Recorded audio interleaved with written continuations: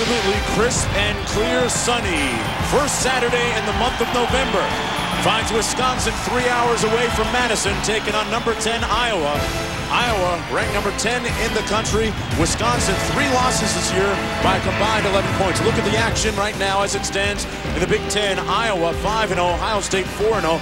The Buckeyes with a key contest today at home against Minnesota. As for Iowa, they face a lot of adversity today, playing without Fred Russell, the team's leading rusher, number 19 in the nation rushing, but he will not be in uniform because of a hand injury. Hello, everybody. I'm Mark Jones along with Bob Davie. Welcome to Iowa City. Bob, Kirk Ferentz, the head coach of Iowa, and Barry Alvarez, Wisconsin's head man, used to coach here together for 5 years. When you look at their teams and the way they play right now, it's as if they're coaching from the same manual, handbook. Mark, these two teams are mirror images of each other, particularly on offense. Both of them have quarterbacks that can run and throw. Both have explosive tailbacks that run behind big offensive lines. For Iowa, Brad Banks, their quarterback, he's playing as good, if not better, than any quarterback in the country right now. Fred Russell, Iowa's tailback, won't play today, but if you're a Hawkeye fan, don't panic. Jermel Lewis is talented. He had 109 yards last week rushing against Michigan. Look at the Best Buy backs and receivers. Lewis, Cervantes, Jones, Hinkle, and Dallas Clark, an All-American candidate at tight end. Take a look at that big offensive line for Iowa. 4 seniors and 1 junior up front. Tall and extremely athletic. Howard Hodges had a couple of sacks last week, applying a lot of pressure in their victory over Michigan. Let's take a look at the linebackers for Iowa. Worthy, Barr, and Grant Steen. Fred Barr, the leading tackler on this football team for Iowa. Here's a look at the secondary, a secondary that statistically is not that impressive, but they have done a great job on the field where it counts. Banks out of the shotgun. Poor snap. Banks makes a play out of it. Hinkle gets the first down for the Hawkeyes at the 43. I mean, give the defensive coaches a chance. Gimmicks and gimmicks. 2nd and 13 under pressure, and he's sacked by Roth. Matt Roth with the sack for the Hawkeyes.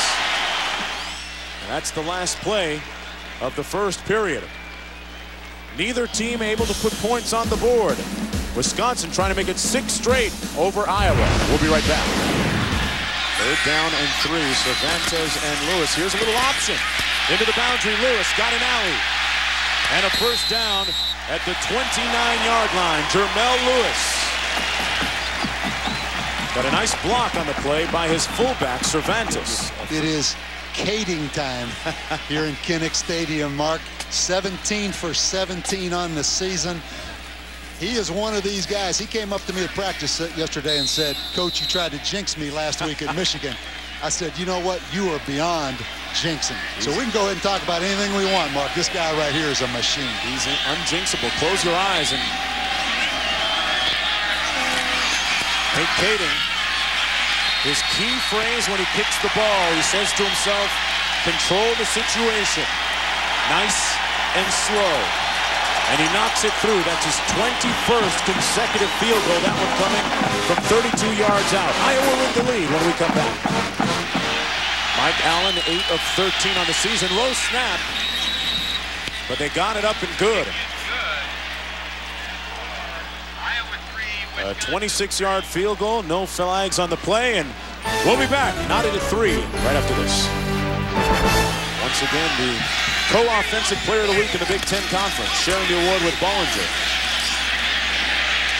This time he hits his target, Brown, just over midfield at the 47 for the first down. He's brought down by Jim Leonard.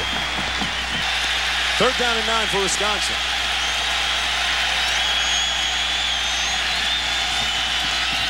Bollinger to pass. Underheat and sacked by the conference's leading sack exchange, led by Jared Klaus. Hodges also in on the stop. Mark, and if they win out, obviously they may be in the Fiesta Bowl.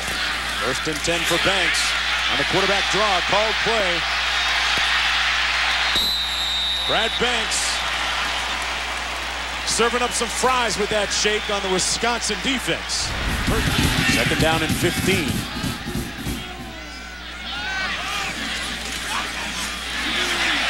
Banks completes it. Brown down to the 19-yard line. Hits his favorite target. Banks out of the shotgun. Goes through his progression. Complete at the 22-yard line to Ed Hinkle. Kept working to get open, and Banks rewarded him with the pass. Brown in the slot. Hinkle also to the bottom of your screen. Into the end zone, wide open. Touchdown. A busted coverage, and Brown made him pay. And I mean, there was nobody within the 319 area code close to it. So it's going to be pretty obvious right here that there's a major breakdown in this coverage. It looks to me like Wisconsin is trying to play some kind of a bracket 3-on-2 coverage, reading the routes of Iowa. And they completely turn Maurice Brown loose for the touchdown. And Mark, if you're going to turn someone loose, don't turn Maurice Brown, their leading wide receiver, loose. But it appeared to me that Wisconsin playing some kind of a bracket 3-on-2 man-to-man combination coverage, a total breakdown right there for Wisconsin. It's like that meant the wrecking crew. Not black shirts. This is Bollinger, drilled by Derek Pagel. He put his hat right on his number 5.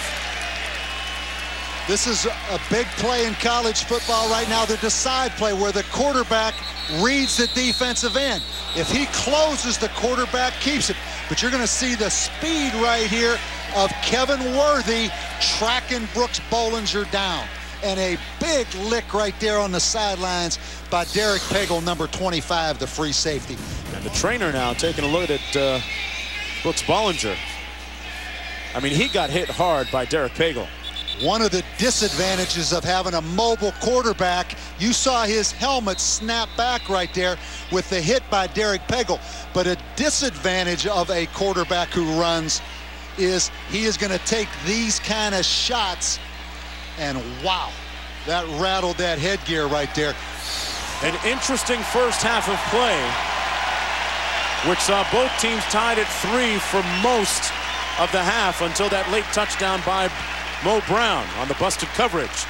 10-3 at halftime. Let's go back to Reese in the studio. First down and 10 for Iowa. First possession of the second half. Banks going to Clark. Dallas Clark finds a seam down in the middle of the field to the 31-yard line. He got in behind Ryan Aiello. They're going to throw the football over top of you. Banks going back to pass again once more down the middle of the field, complete to C.J. Jones. First down, Hawkeyes at the 12-yard line. Mr. Automatic, Nate Kaeding. This one coming from 30 yards out. Don't even think about it. Nate Kaeding continues to rewrite the record books at Iowa with respect to field goals. Knocks it through. The Hawkeyes lead by 10. Second down and 10 for Brad Banks and the Hawkeyes. Trying to improve to 6-0 in Big Ten action. Banks has a man open at the 42. Brown hand walks all the way down to the 25. That is just a demonstration of the explosiveness of that Iowa Hawkeye offense. Banks over 200 yards today passing. 3rd and 7. They run the jailbreak screen. Clark, touchdown, Iowa. For the second time today, a wide open Iowa receiver makes it into the end zone. Mark, this is a great design. Everybody knows the jailbreak play. Iowa's setting up the jailbreak with Dallas Clark and Maurice Brown blocking out. C.J. Jones looks like he's going to catch the jailbreak. Wisconsin bites. Iowa runs the jailbreak and go. So Wisconsin anticipates the jailbreak. They bite on it. Iowa sells the jailbreak and then runs right by him for a touchdown. That is a great design play, particularly because Iowa had so much success last week on the jailbreak against Michigan. And it's 20-3 for the Iowa Hawkeyes. Brad Banks leading his team down the field and into the end zone. We'll be right back. But go back to Iowa's defense, forcing three and out so far in the second half against Wisconsin's offense. Banks going to take off on his own. What a move. Brad Banks stopped on a dime, didn't leave the Badgers any change, got a first down at the 30-yard line. There's Fred Russell in street clothes today. Banks on the slant for Brown, still on his feet. Mo Brown with Mo yards. Do we need to call this? From 27 yards out, Kaeding. Oh, that might be the one that ends the streak. Nate Kaeding. And that is his first miss in his last 23 attempts. I'm speechless. It had to happen sometime.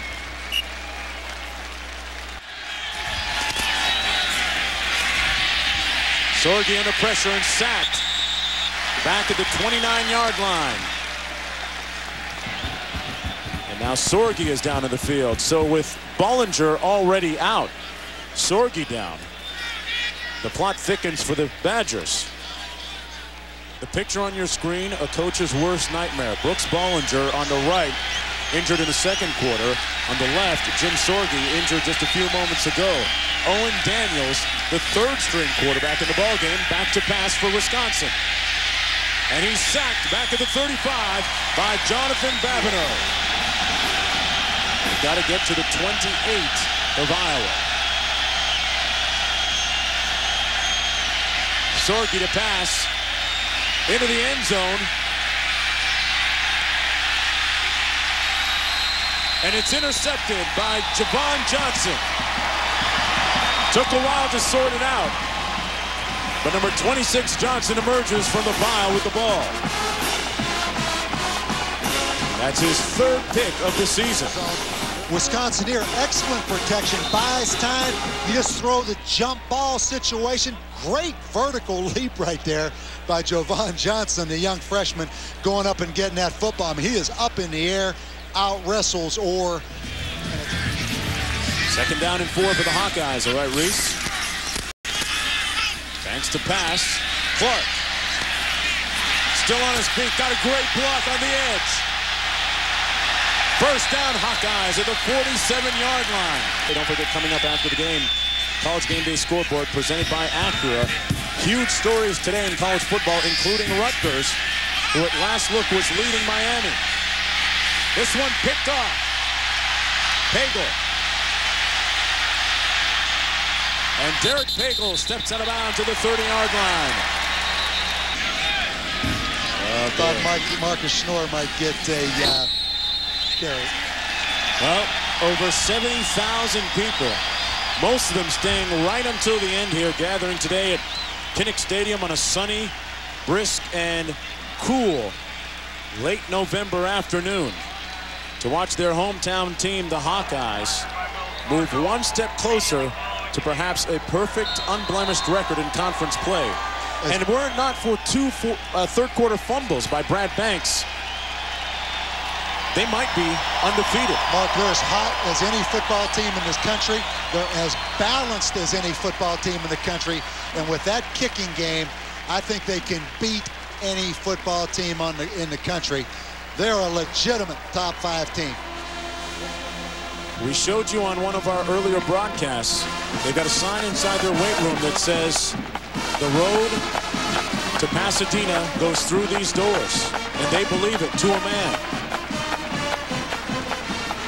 The final score once again, 20-3 for the Hawkeyes, who improved to 9-1 on the season, 6-0 in conference play. Coming up next, it's the College Game Day Scoreboard presented by Acura, followed by Illinois at number 21 Penn State. This has been a presentation of ESPN, the worldwide leader in sports. For Holly Rowe and Bob Davey, I'm Mark Jones saying so long from Iowa right now. Let's go back to Reese in the studio. So Iowa, a 20-3 winner. The Hawkeyes remain unbeaten in Big Ten play. Glad to have you with us on the College Game Day Scoreboard, presented by Acura. And Trev, after the emotional win that Iowa had last week against Michigan, came in against an inspired Wisconsin team that played very tough, very hard defense in the first half and came away with a solid win. I agree with Bob Davie. I don't know if they're in the top 5, but I'll tell you this, Iowa is definitely playing like a team that deserves to be in the top 5. There's a little discrepancy in terms of how you rate them there. But the bottom line is we know about the offense. I think offensively Iowa struggled a little bit. Wisconsin's defense played well, but Iowa's defense is now, forget about the statistics. It doesn't matter. They have a good defense. They're the best team in the Big Ten. Bottom line. Bob Davie made an excellent point during that first half and the second half of the game about how the statistics can be misleading. Certainly the only stat Kirk Ferentz cares about right now is the fact he's still undefeated in the Big Ten. He's standing by with our Holly Rowe. Kirk, obviously it's too early to talk about the Rose Bowl, but your performance by Brad Banks and your defense, bowl-like aspirations. Well, I'll tell you, Holly, we knew it was going to be a very hard-fought game. We have so much respect for Wisconsin, what they've done over the last 10 years, and it was just great. A great team effort. Brad played well. Our defense is really starting to come on now, and that's something we knew was going to be important for us. We saw this last week against Michigan, again today against Wisconsin, really having to plug along in the first half, but then you open up the playbook in the second half, and your receiving game has really come alive. Well, you know, we're in conference play now, and every game's going to be tough. We know that coming in. You know, and when we had to, our guys made some plays. I thought our coaching staff did a great job at halftime with some adjustments. All right, I know a lot of our announcers are jumping on the Banks for Heisman bandwagon. What do you think? Well, yeah, I love Brad at Iowa. I know that. Anything else that happens is great, and that's how we feel about all our players. But I'll tell you, he's all Iowa. I know that. All right, 2 games ahead on the schedule. How do you keep your team focused and settled down? It's the same thing we've been doing each and every week. You know, we have Northwestern coming in here next week. I got a feeling it's going to be a pretty good environment here in Kinnick, like it always is. Yeah, we'll try to do our best against them, and then we'll worry about the next one after that. All right, you say the hay's not in the barn. This week you said 8 is not enough. What's going to be enough, Coach? Well, now it's 9. All right, that's pretty easy. We're just going one game at a time. Thantake you very much. Thanks. Reese Davis, back to you in the studio. Holly, thank you very much. And, you know, they're excited, and as well they should be. What do you think about Brad Banks for the Heisman? Top 5 in terms of my Heisman. Brad Banks is obviously in my top 5.